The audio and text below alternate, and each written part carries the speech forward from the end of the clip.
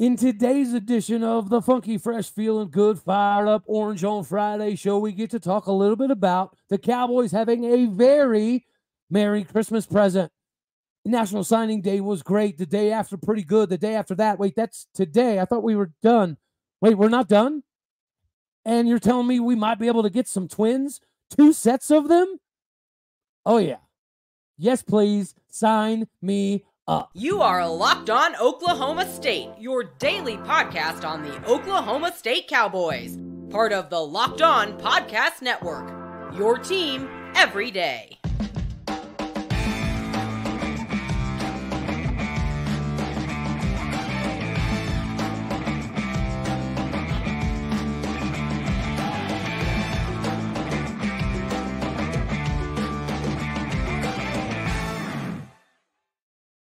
Howdy, y'all, and hello, all. Welcome back to Locked On Oklahoma State, your daily stop for all things Cowboy and Cowgirl related.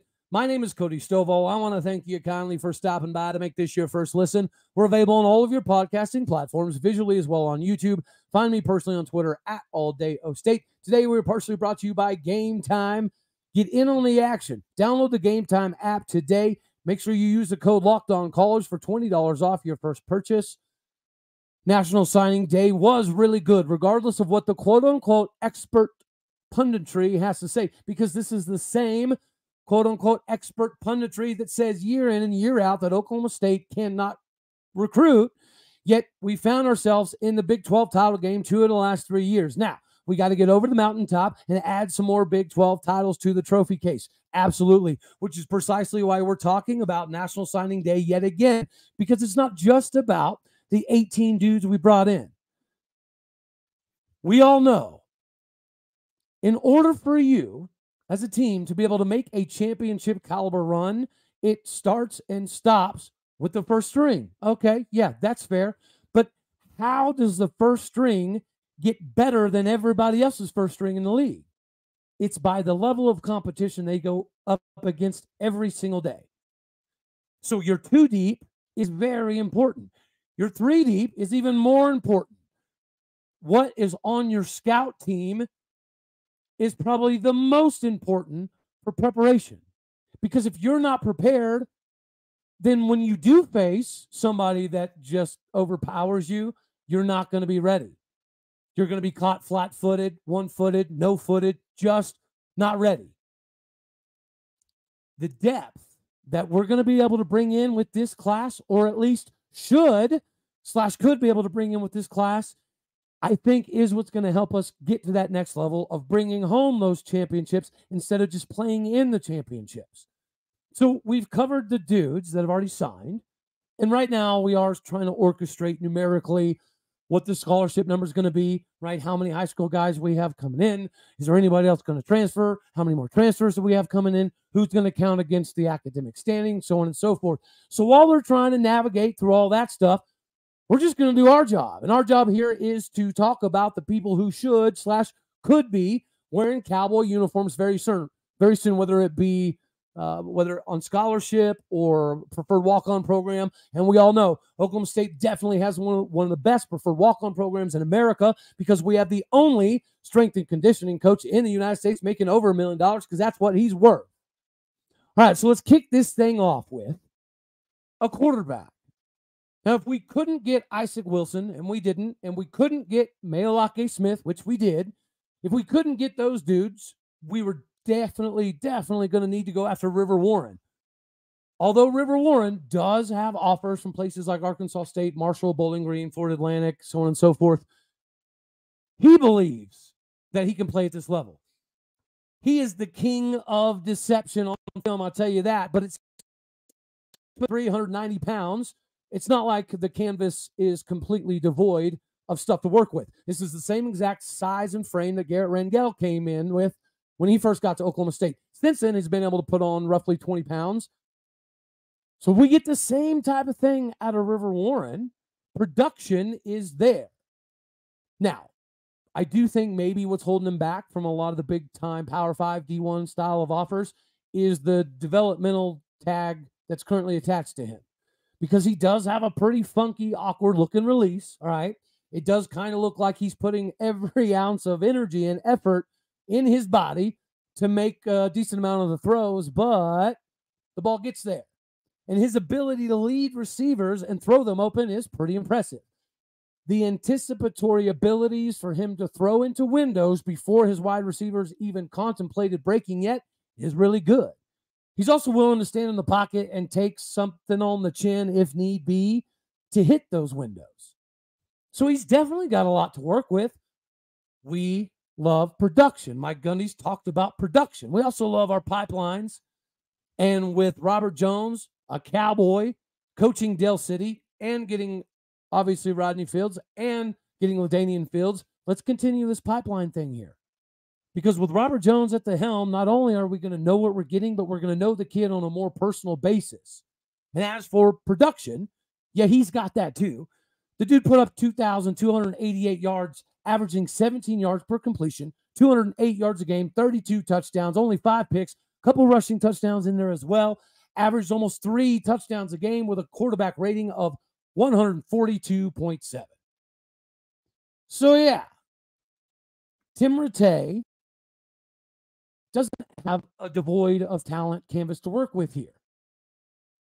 He's 6'3", 190. And Tim Rattay, although he hasn't been killing it per se, from what I've gathered, he's not been the issue. Right? Tim Rattay is confined, or has been confined up until halfway through the season, to strictly just working with only the quarterback stuff, having no involvement offensively. Well, some of that's kind of grown. So as Tim Rattay grows in this job, maybe another step in growth, we'll see the emergence of the Garrett Rangel that I think is going to show up in 2024, and that'll give us a pretty good barometer for what he could potentially do with River Warren.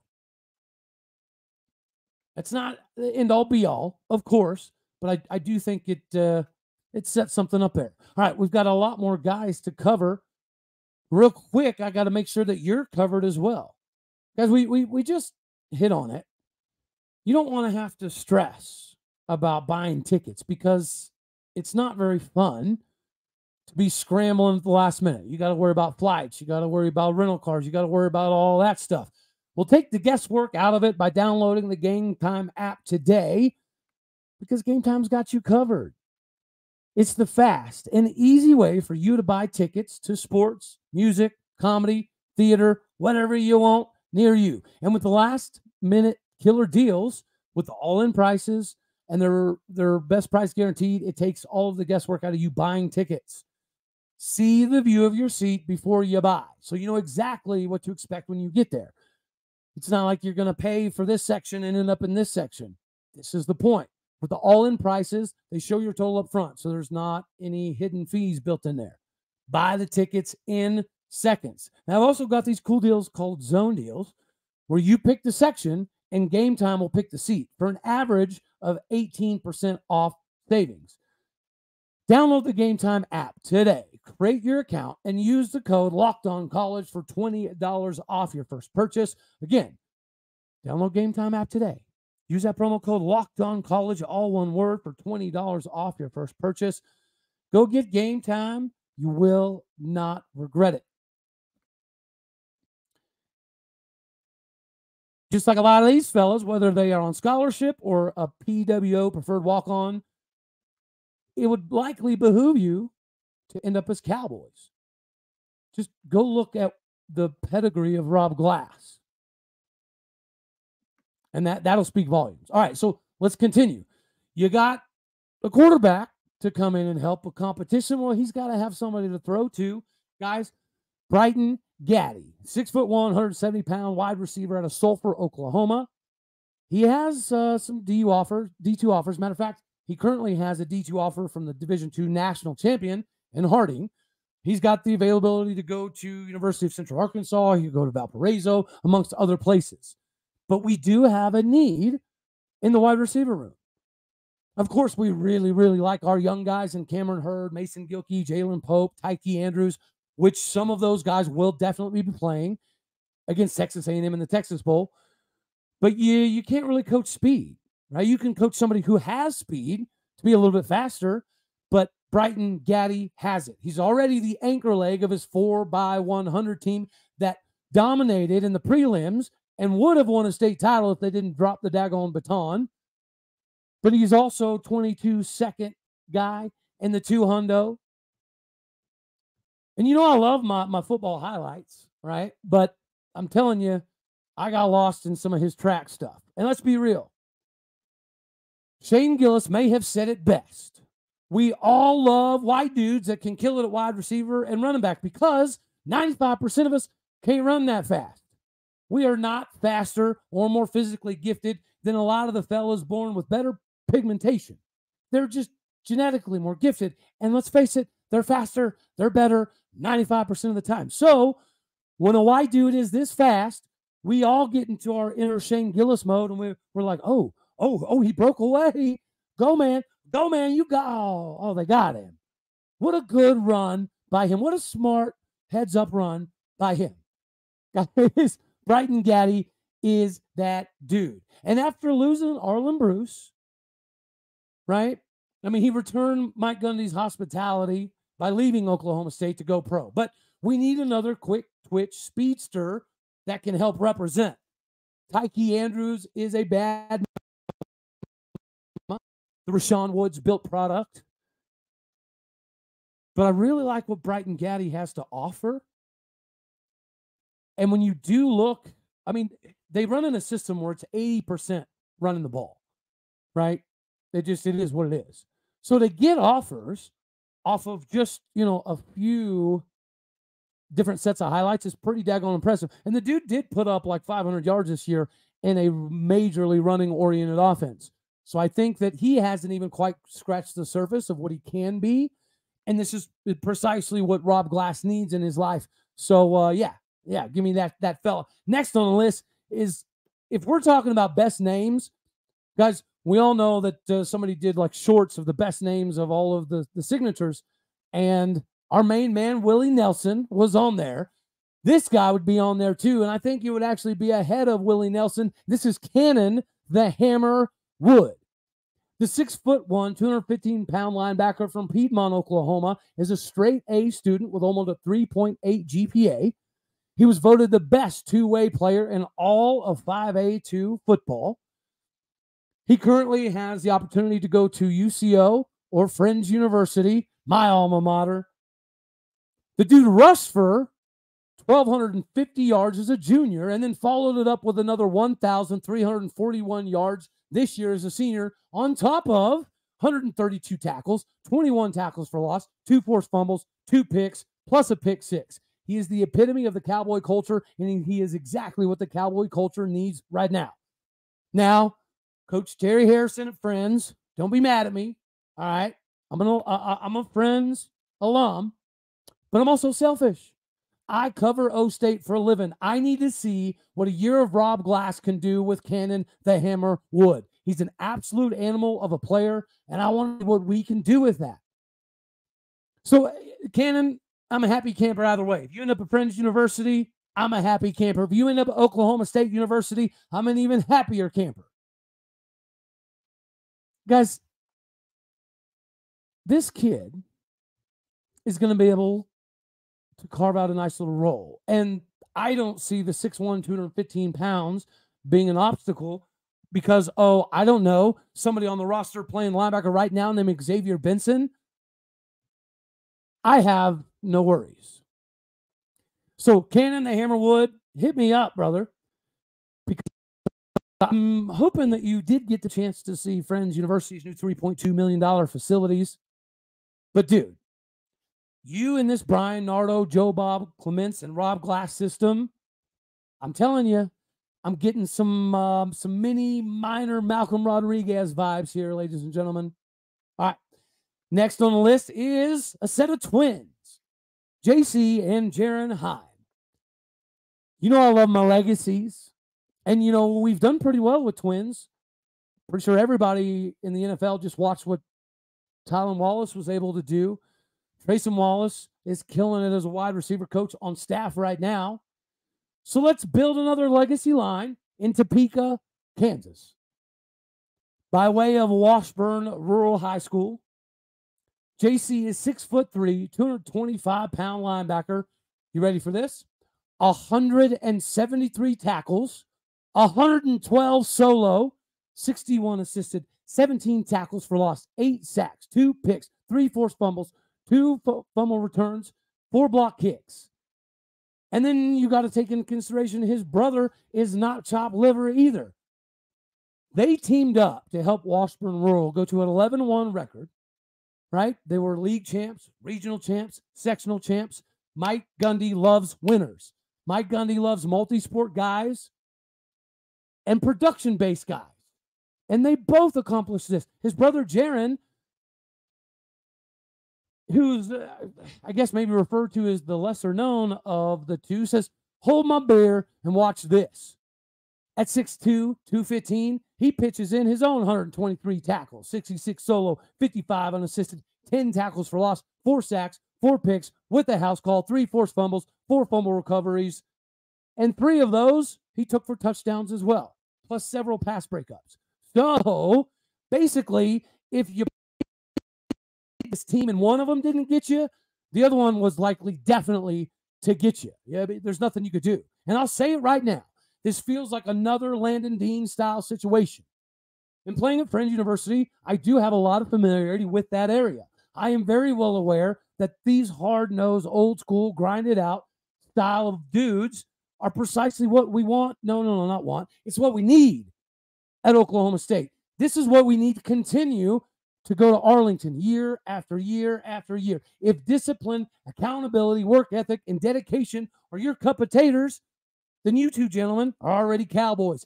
If being overlooked, underappreciated, and undervalued is how all of us constantly live in O-State Nation, then you're already a Cowboy.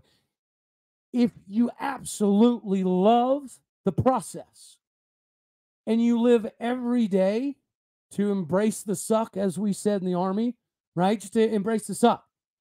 If it's raining, sleeting, snowing, 9 degrees, that sucks. Bring it on. If you got to run 10 miles and then do it again, that sucks, but bring it on. If you're running low on ammo in the middle of a firefight, well, you know what? All shucks, that sucks, but you still got a knife in hands, so bring it on. If you're that style of guy, then you're already a Cowboy. And then we got another set of twins, Ashton and Aiden Isaacs. This one's going to be a little bit more difficult because they're not as geographically available as Topeka, Kansas. But Ashton is a 6'4", 285-pound left tackle from Turpin High School in Cincinnati, Ohio. He's a left tackle at the Division II Region 8 level in Cincinnati, Ohio. But the first thing you see is his size. The next thing you see is his inability to get beat. I really honestly only think that he doesn't have some D1 Power 5 style offers is because everyone is scared to death of the dude. When you watch his tape, it's like watching The Blind Side, right? When he picks the kid up and like carries him out of bounds. Ashton's just a massive dude that absolutely dominates everybody in front of him. To the point even that linebackers physically avoid him and run away from him on film, and defensive ends quite often just dive straight into the ground and offer themselves up as free pancakes. On film, he definitely looks agile and physical enough to play tackle at this next level, but I would assume that after a little bit of the body by glass, number one in the country style stuff, I think we'll kind of bump him inside, more Cole Birmingham style. But the film indicates he's definitely good enough to play at this level. Now, his brother Aiden, 6'3", 280-pound, he plays tackle, he plays guard, he plays defensive tackle, he plays linebacker. Most of the film is with him at right tackle. He does have a couple clips here and there of defensive end and linebacker. I'll be honest with you, his clips of linebacker slightly perplexing, all right? But it does show another thing that you also can't coach, which is effort. His base platform, it needs some work, right? But there's also several clips of him blocking 2, 3 dudes 20 yards down the field on any given play. So the dude can play. He just may not be a natural offensive lineman. He may not be a natural tackle, which is why I think the idea here would be to glass him up a bit, right? Give him the KISS method treatment at defensive tackle and say, hey, dude, just dominate this area of operation, own the A-gaps, eat up double teams, and let our back-end dudes do the daggone work, because that film level will still put you in the next level. Last but not least is another lineman, and Jonas Nantz. This 6'5", 265-pound offensive tackle from Shiloh Christian in Springdale, Arkansas, definitely plays both sides of the ball. Violent, mean, and nasty. Just like we like him. That's what his film shows. His outside shoulder punch is legitimately next level already. And we do have a phenomenal connection here, because the former Stiller High School coach who led Stiller High School to a state title and played for another state title, Tucker Barnard, is his coach at Shiloh Christian in Springdale, Arkansas. So we know he's very well coached. He's easily adaptable, malleable, and coachable. And with the level of violence of action displayed by Jonas, I do think it makes him an ideal candidate for what we offer at Oklahoma State. So again, it's not just about, the main scholarship guys. Some of these dudes are going to be preferred walk-ons, but there's not a better place in America to send your kid if he's going to be a PWO, because there's nobody else in America that can get your kid physically more ready than Oklahoma State's Rob Glass. Not possible. So I love my legacies. We do good with brothers. We do good with twins. So bring them on down. Again, coming from Topeka, Kansas is a little bit easier than Cincinnati, Ohio. So there is still some things to kind of shake out here. But guys, some of these dudes will play football in a Cowboy jersey. And some of these dudes will start someday in a Cowboy jersey. This is another example of how in today's NIL and transfer era, a lot of these recruiting expert analysts, they don't divvy up the same amount of time as they used to high school film. They just don't. So unless you are massive and you're at a big school, or you just pop, or everybody's always talking about you, the guys like these guys are going to keep getting swept under the rug more and more and more. Because let me look at Colorado, for example. They took 6 high school kids. That is not good for the growth of this game. It's just not. If you need to use the transfer portal for a year or two, that makes sense. But if you're depending solely on the transfer portal, that means more and more and more high school kids are going to get left behind. Hopefully, the kids that we have coming in can help kind of stem the tide a bit, right? Speaking of stemming the tide, it is Christmas. And we've got a Christmas present coming, but you got to make sure that you've got the finances to make Christmas the best that it physically possibly can be. And as the weather gets cold, NFL deals stay hot with FanDuel. Right now, our new customers get $150 back in bonus bets with any $5 winning money line bet. That's $150 bones back in your pocket off of a $5 money line bet. So if you've been thinking about joining FanDuel, there's literally not a better time to get in on the action. The app is safe, secure, and super easy to use with a wide range of variety options to choose from. Player props, over-under, spreads, Heisman, Super Bowl, division title. Get in on it with FanDuel.com/lockedon. Go there now to kick off your NFL money-making season. Again, that is FanDuel.com/lockedon. FanDuel, the official partner of the NFL. Speaking of the NFL, we've got an NFL running back. We all know that. But as the days continue to grow, people are a little nervous. I'm here to let you know that there was possibly going to be some announcements and decision-making processes that were finished yesterday. Some of those have been pushed back a couple days. One of those has been pushed back, from what I'm hearing, either to Christmas or New Year's. Hopefully it's in the morning so we all get to wake up Christmas morning to a big, beautiful orange and black box of gifts that make everything else we open somewhat insignificant. I hope that happens. I have a feeling it's going to happen. I do have a feeling that we're all either going to wake up on Christmas Day or New Year's Day and have a beautiful present under the proverbial cowboy tree. I do still expect at least one of the two, Jalen Lucas, the running back / wide receiver / return specialist / Tyreek Hill looking dude from Indiana, and Reggie Grimes from OU. I'm very confident we get one of the two.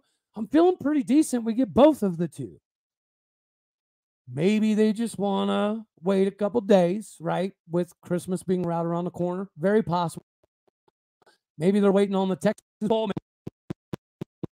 Results of the Texas Bowl. Maybe they're waiting to see what it's like to travel. I don't know precisely. But what I do know is the positions that we need to fill will be filled.